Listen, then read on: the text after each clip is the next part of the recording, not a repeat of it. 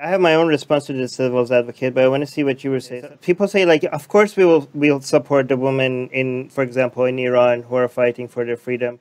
But we fight for women's freedom everywhere, for women in Iran not to wear the hijab, and for women other places to wear the hijab if they choose to. So how would you respond to that? And I have my own. So who's we? Because I haven't seen Nike do anything in support of women in Iran. I haven't seen anyone from the left, to be honest. I heard Pompeo. I heard people from the Trump administration supporting White Wednesday's movement and supporting the people in Iran in general. They are hypocrites. I have never. So that's Samad You're Badawi. letting hypocrites take the platform because you're not doing anything. You're leaving a void for them to fill, right? Who else? I mean, people like Lujain al-Haflul and Samad Badawi has a picture where she's standing in between Hillary Clinton and Michelle Obama.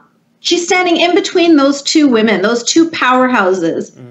And she has been rotting in prison for years right now. Neither of those women thought to raise their voice to support her. The only person who raised their voice to support her was here in Canada. Krista Friedland. Exactly.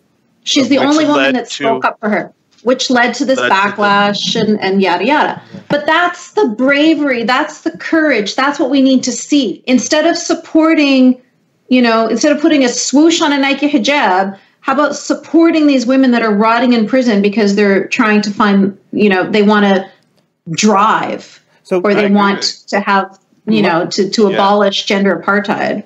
Secular Jihadists is an increasingly influential podcast with much of its growing audience in Muslim-majority countries, advocating for atheists, secularists, and Enlightenment thinkers.